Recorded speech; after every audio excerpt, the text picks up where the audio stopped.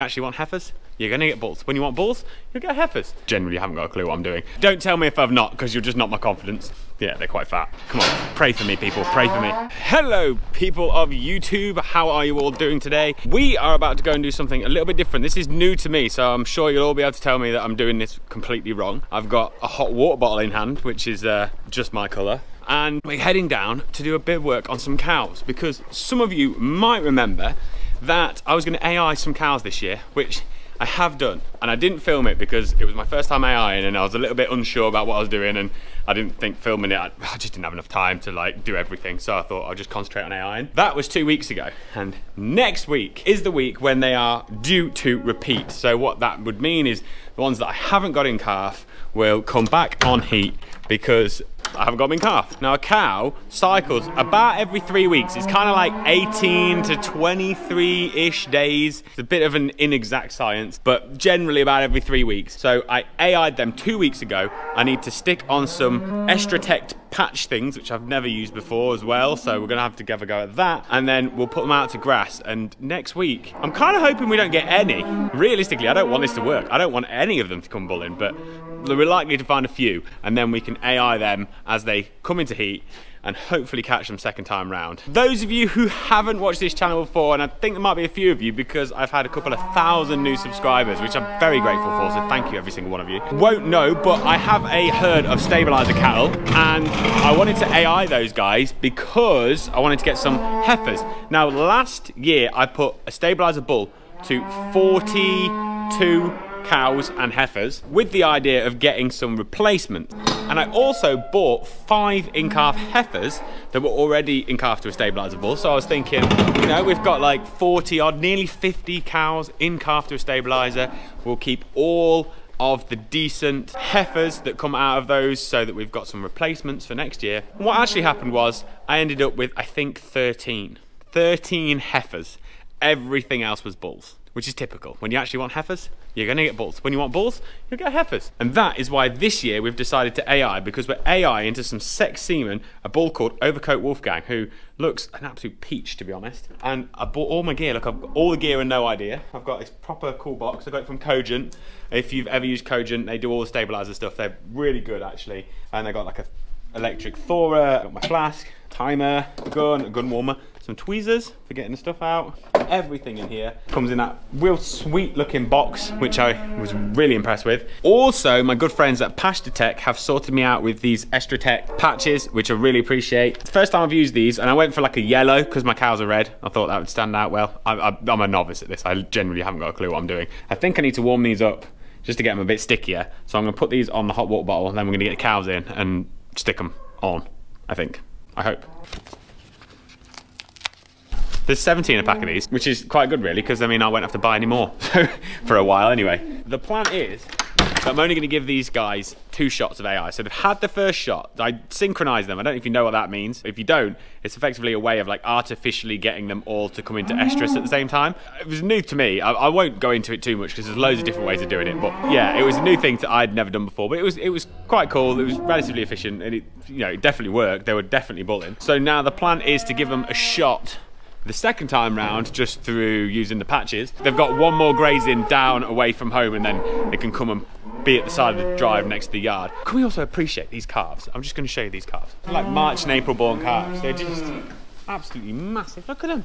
When I say massive, I don't mean like massive, muscly, huge, whatever. They're just impressive. They're just doing so well. A few heifers in here as well because I've just lumped them all together. Once these guys have been AI'd second time round, I'll just introduce the bull in with the heifers and they can all go in together. All right, keep calm, keep calm. Right, let's take these up to the cattle crush then, and we can see if we can work out how to do this whole thing.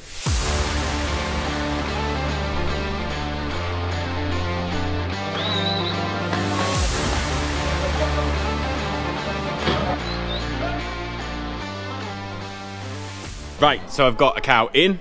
My mum's sorted me out with this brush. So we'll see what we can do. We're supposed to brush it, wipe it, stick it. Brush it. I think she's enjoying this. Get all that off. Gotta wipe it. And now for the tricky bit, I've got to like peel this off here, and I've got to stick it halfway between here and the hips. So I'm thinking like there. If they all go that way, we won't be long. Looks about right, I think.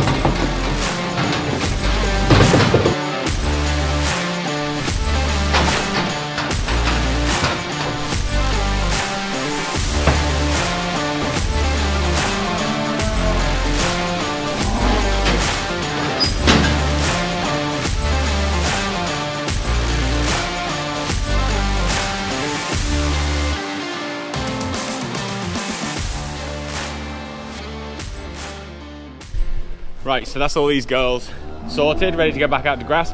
I'm hoping I've done that right. I think from what the instructions said, it looks about right. I might not be doing it right. Don't tell me if I've not, because you'll just knock my confidence. But yeah, so we'll stick these down the field. Dad's just turned up now, so we can soon run them back, and then yeah, keep an eye out for. And then we'll just keep an eye out for them. And what will happen is when they mount each other, should wear to a nice green, yellowy green colour, and we'll be able to spot them super easy, I hope. So that's all these girls sorted, ready to go back out to grass. I'm hoping I've done that right. Don't tell me if I've not, because you'll just knock my confidence. Dad's just turned up now, so we can soon run them back, and then we'll just keep an eye out for them.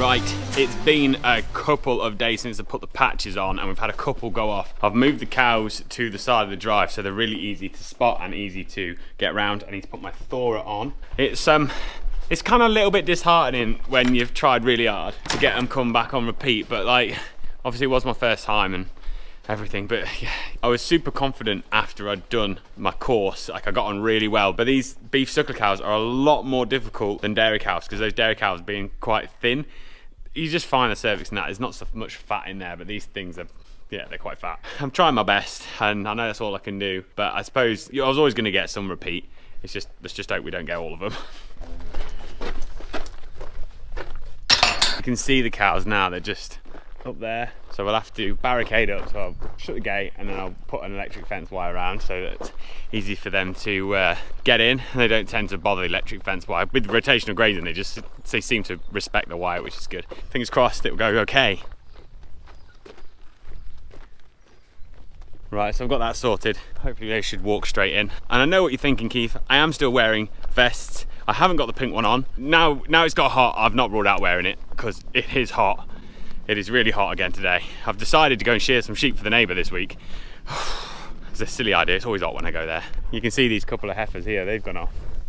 See the patches? See how they're so green? Heifers are hard work. If you've never AI'd a heifer, it's not the same as the cow.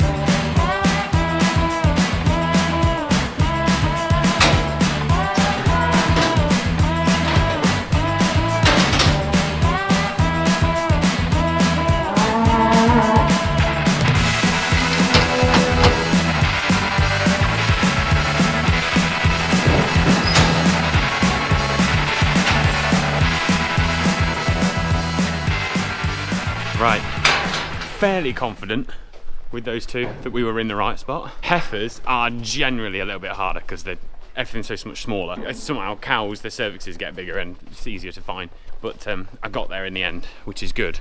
I haven't put any more stickers on them because obviously they're still going to be in heat and they're still going to be mounting them. Come on, pray for me, people, pray for me. Right, we'll take these back out to the field and they can go and have some fresh grass.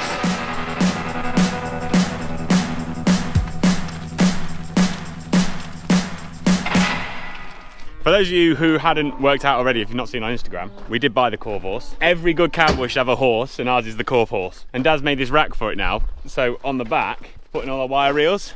So it's this big frame, goes up and over the top. You can hook the wire reels in there, as you can see. He'll demo for you. So they just hook in there and they sit on this bar. So we can carry 6. We've got 3 on this side, 3 on that side, but you can't see because he's got a fence panel thing in a minute.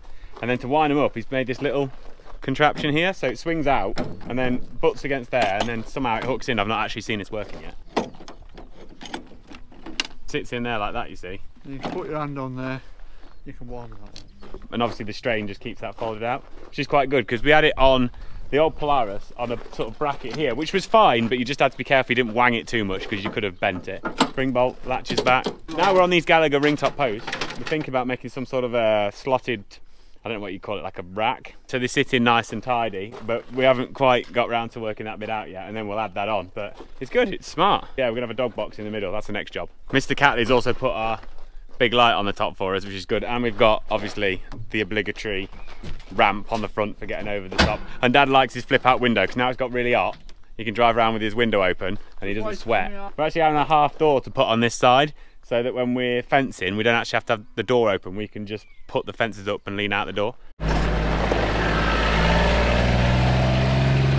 Actually, when I think about it, the Corvus we've had now for about 5 weeks, I think, and Dad has this morning clocked over 1,000 miles in it, and it's been really good, like not had any problems with it so far. So it's safe to say so far the Corvus is a really good bit of kit, well worth looking at if you're thinking of swapping a buggy. I'm gonna get tidied up now because we're gonna go and weigh some bulls before we do anything else. I have actually got some Battle of the Breeds news for you that I have filmed that I will probably stick together in a fresh video. It's getting spicy. We're getting to the spicy end of the whole deal right now, and it's interesting. Right, I'm gonna go up and get out of these leggings because I'm sweating like Theresa May in a field of wheat. Whatever you get up to this weekend, have a great one. Pray for me that those cows have all got in calf. Look after yourselves, stay hydrated because it's bloody boiling, and I will see you in a bit. Ta-da!